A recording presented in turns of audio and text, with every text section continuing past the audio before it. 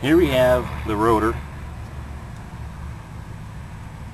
caliper, brake pads, and one of the bolts that you can see from the top that need to be removed to take the caliper off, and there is a bolt down here that needs to be removed in order to take the caliper off. Those are slide bolts. Now if you don't already have a good amount of tools, you should have at least some kind of a handyman tool set. I already know I'm going to need a 10mm wrench. Go ahead and get that on there. Get a good view for you. Loosen that up. Now you can use a ratchet and socket if you prefer, which I actually do. I'm only using a wrench for demonstration purposes.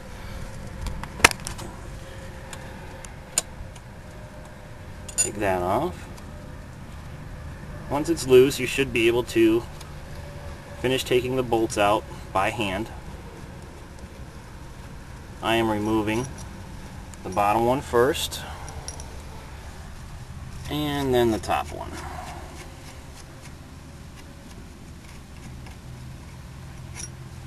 There we go. Okay, now the caliper pads are pretty close on the rotor, so we need to separate those a little bit.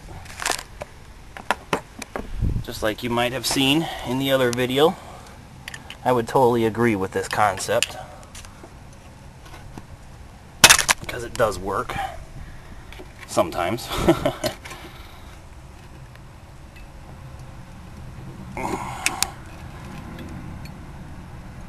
Giving ourselves a little bit of space there. Take the caliper, pull it off. You're not going to want the caliper's weight to hold down or to pull on the brake line hose. Just for a little bit, that's not going to hurt anything, but we are going to take these rotors out to the local machine shop and try to get them turned. So you want to try to either tie them up, tie the caliper up I mean, or just rest the caliper up against the CV axle or something adequate. Now, after you have all of that removed, I'll try to do this with one hand here. You take the rotor off, and you're left with a wheel hub with studs. You can see that the rotor is only held on by the lug nuts. It's a pretty commonplace. We look at the back side of our rotor. Ooh. It's got a lot of grooves. See all those shiny grooves? Those are representative of extreme rotor wear. These need to be turned or replaced, whichever one is more beneficial.